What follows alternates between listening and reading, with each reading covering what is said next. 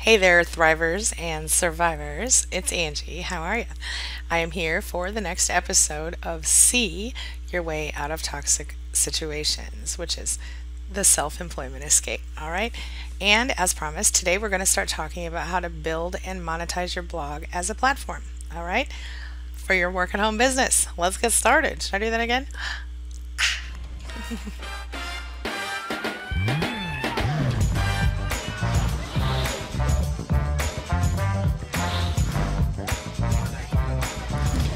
So, when you pick a niche and you have a domain, which we did in our first video, I'll link to that for you, you want to move to the next step and you want to start creating your new site.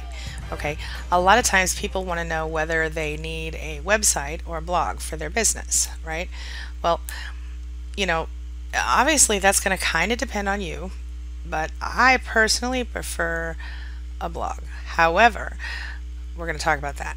Static websites, which are just websites that don't change, those are handy for things like a little mini site where maybe you're reviewing a particular coffee maker you're trying to be an affiliate for, or you want a page on brewing tips, for example, if coffee happened to be your niche, a page on the specs of the machine that you're trying to sell, or a page on comparisons with another coffee maker. These types of things can be handy, like I said, for little mini sites which kind of can direct back to your actual site. Okay, they are also great for service providers like a freelancer. Like I started out as a freelancer. If you want to be a ghostwriter, or maybe you want to have your portfolio online or some testimonials about your work, rates, etc. I think those are all important things. But honestly, in most cases, you're also at least going to want a blog, okay?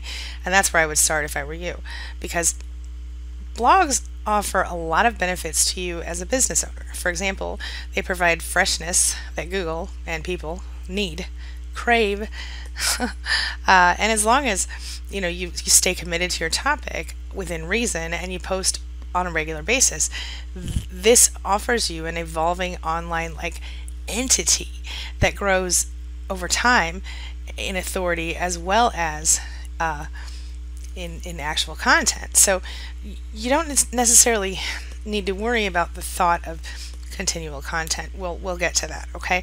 For right now, let's just talk about the important elements that you need to remember when you have a blog platform and when you want to profit from it. All right? So before you get started, make sure you set up your domain with hosting and then log into your hosting account's cPanel, okay? Now, what you're going to want to do is click on, there might be something that says quick install, or but anyway, if you scroll down the cPanel, there's usually a whole bar and it'll have pictures of the WordPress icon and Shopify or different things depending on your provider, okay?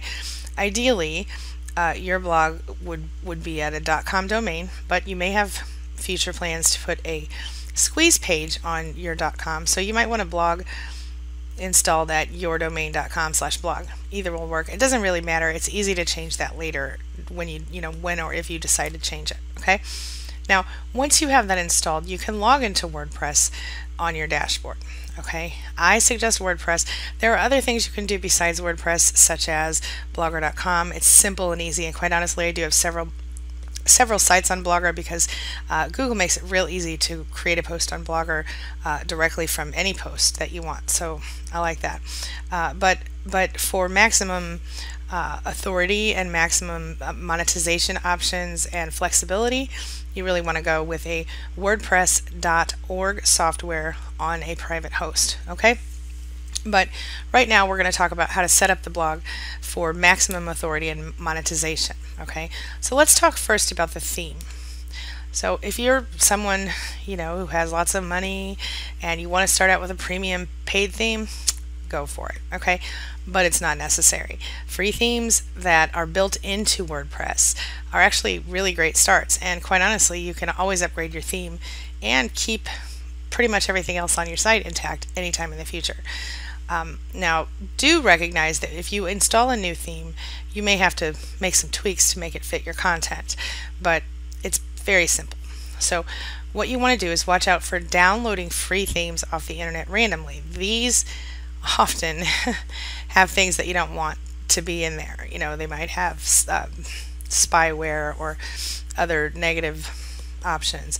They might have built-in ads, you know, and it's sometimes hard to find links to their websites.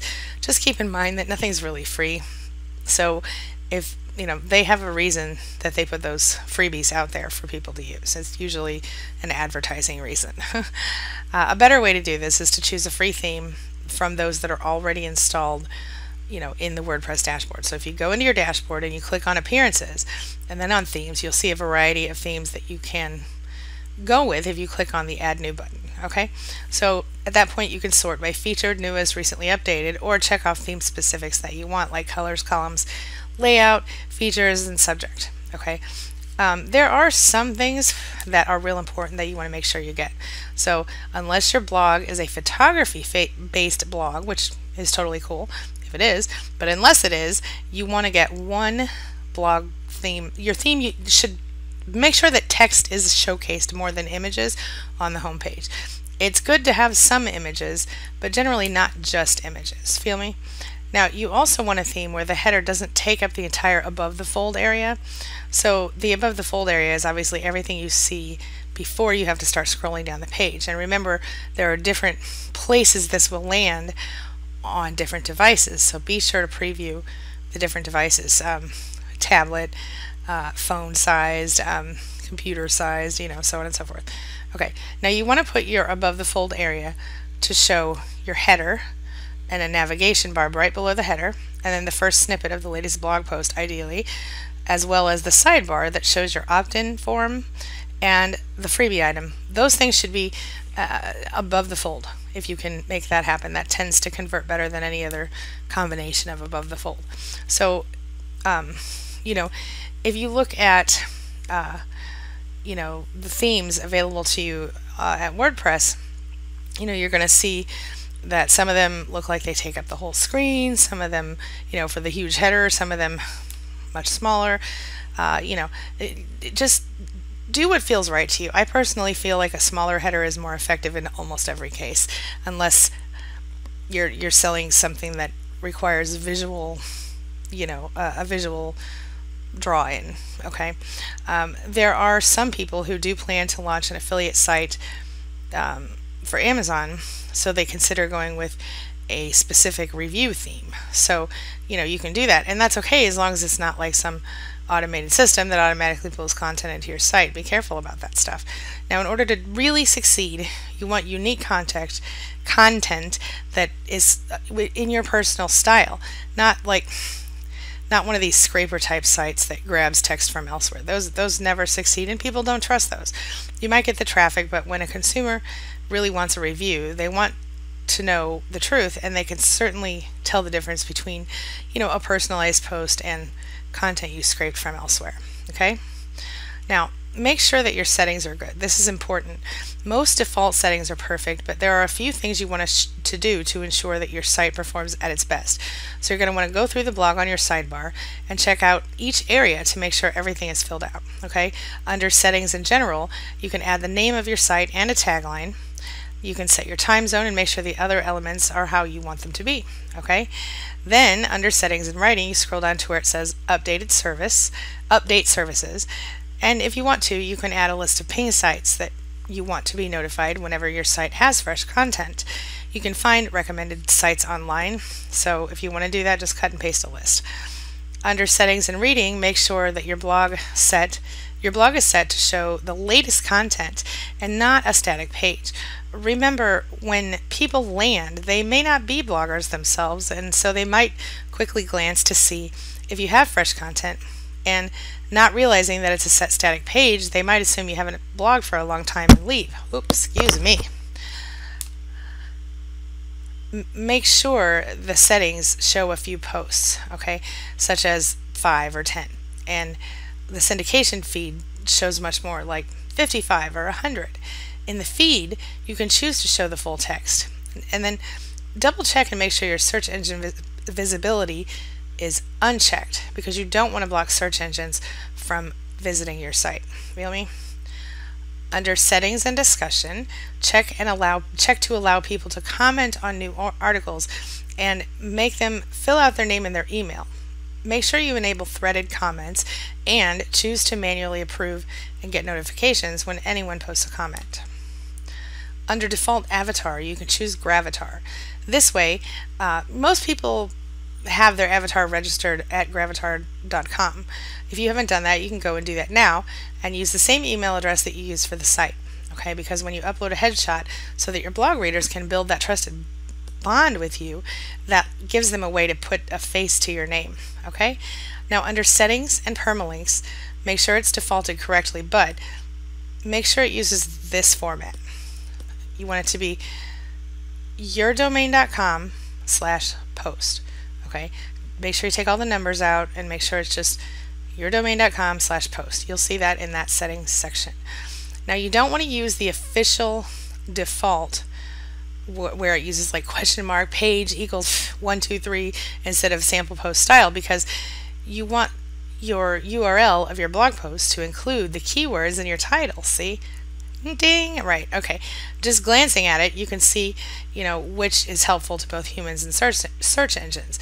Like if you were doing a post called "How to Stop Panic Attacks," well, it would be like yourdomain.com/how to stop panic attacks. See, versus yourdomain.com/?p equals 558 or whatever. See what I mean? The first one is clear. The second one could be any topic under the sun, basically. All right. Next, we're going to talk about profitable and helpful plugins, but we're going to take that into tomorrow's video, okay? All right, I'm going to go ahead and wrap this one up for today. I have several things to do. I'm getting ready to step into a client call, and I need to, of course, edit this video and pop it up for you guys. And there's one more video today coming on narcissistic abuse recovery, okay? So if you have any other questions regarding this topic, let me know in the comments below.